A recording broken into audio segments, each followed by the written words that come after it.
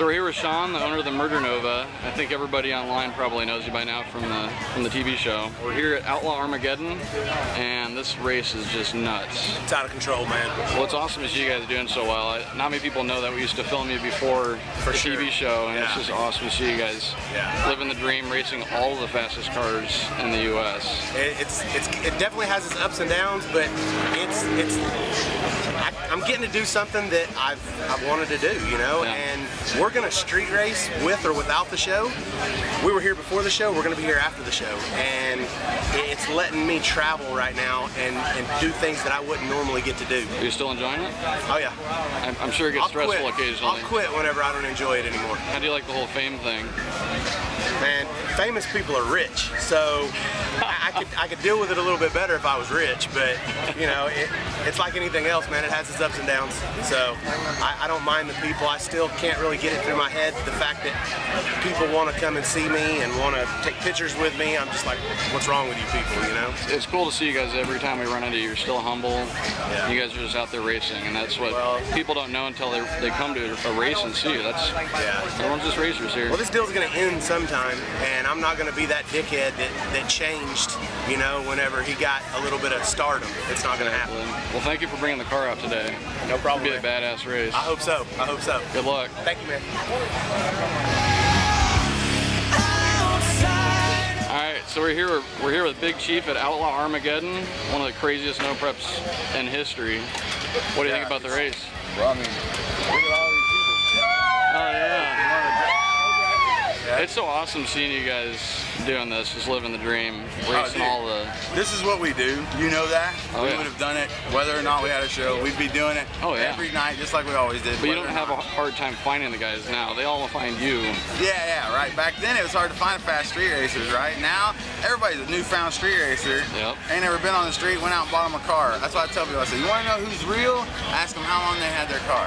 How do you like the fame thing that came with the TV show? Because I know you guys, every time I meet you guys are still humble. And that's because we're still poor. You know, it's the same thing Shawn said. Being poor and famous is one of the hardest things I've ever had to do in my entire life, because whether I think I'm cool or not, when you got so many people that think you are awesome, they just want to hang out with you, they just want to piece of you, they want to be near you, they want to be next to you, they want to hear you say something, it's the coolest thing ever. You can change people's lives. It's the greatest thing on earth. But being so poor that you have to lay underneath the car all the time and fix it because you can't afford to have people help you, and you can't afford to have the latest, greatest shit that's not going to break. You know, I got 240 passes on this motor. It's halfway burned up now, but I was up till 5 in the morning working on it, you know what I mean? What sucks is you got to do that right here while they're all standing right there waiting on you, you know, so it's hard. A lot of people probably think you have a crew that brings the car here, you put your makeup on, you sit in the seat and you race. Hey, no, I show up. We all know better. Helicopter in, parachute down, with my helmet on, jump in the car, mega hit, and I'm off to the next place. That's what they think. Everybody that was standing out here last night watched me. I did everything almost by myself to get the car ready. Being poor and famous is hard, man. You can't have a bad day, you know? You can't be on Sunday mowing the grass with no shirt on and flip-flops, you know, wanting to smoke a joint, and then like, you know, somebody's coming down the street, hey, can I get your picture? I'm like, God.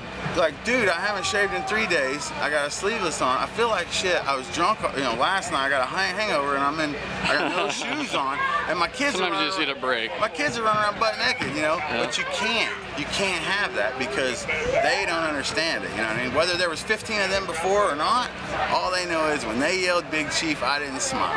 You know, so it's the toughest thing ever. If I was rich, I could be behind a big gated community, you know, instead of my 1,000-square-foot farmhouse. Well, in the end, you're a hero to a lot of people. There's a lot of kids back here that look up to you. You're very motivating. It's so awesome to see. Well, thank you very much for bringing the car out. Kyle, it's always awesome seeing you guys race. Street Outlaws wouldn't even exist if it weren't for people like 1320 and Big Rob and those guys pushing us to get people to see us when we didn't want to. You know, we were scared to death for you guys putting that shit on YouTube. Who the hell is this guy? Well, yeah, he's gonna turn us into the cops. He said, I'm gonna come down there and videotape cash this. I said, what the fuck are you talking about?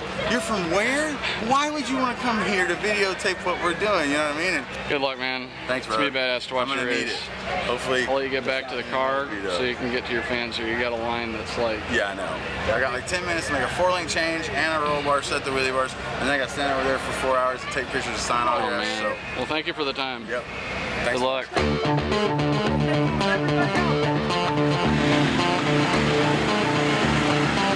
we got Mr. Monza in the house with not a Monza. I always laugh when I hear your name on the show. The car is looking beautiful. Are you having fun with the show? Yeah, show's fun. Yeah. It's demanding. I bet. It's pretty time consuming, I'm sure. Takes a lot of time. It's a once-in-a-lifetime opportunity. Oh, for sure. Well, I appreciate bringing the car out. It's cool to see all the guys in one spot, for the most part, all the guys in one spot for the public. It might be a little stressful with so many people wanting autographs, but it's really cool to let everyone meet you guys. So I appreciate it. I mean, it always turns into a lot of work. It's nice meeting all the fans. Yeah. Seeing people that actually appreciate us, putting all the hard work and time in to have them on TV. Yeah. You're heroes for a lot of people. Yeah. Cool. Well, thanks for coming out. Good luck today. All right, thanks, y'all.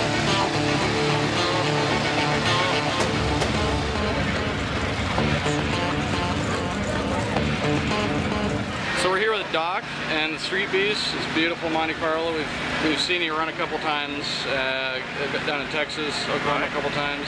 Are you having fun with the TV show? Having a blast. The TV show's a dream come true. That'll be keeping you busy, I'm sure. Oh yeah, it's wake up with 9,000 things to do and I go to sleep with 9,000 things to do, just every day, non-stop. Is the racing fun? The racing for the show is not as fun as it used to be. This is fun. Yeah. So this is fun. The show's okay. The out-of-town episodes are really fun, but the normal list racing, there's just too much at stake on your losses. Oh, yeah. The wins mean more, and the losses mean 100 times more. The way we used to do it, if I'd lose, I'd just come back and call the guy out either the next day or a week later. Now, if we lose, I may not get a chance to race that guy again for several months. Oh, yeah. So the losses just mean, they're just tremendously more. They mean so much more. Cool. I appreciate bringing the car out. It's going to be buddy. awesome to let all the fans see you guys in person. Hey, I like being back on 1320. This is where it all started for us. I appreciate you guys. So it's kick-ass to be back on 1320 again. It's about time. Thank you. It's about time. You bet, guys. Take care. Good luck today. Doc.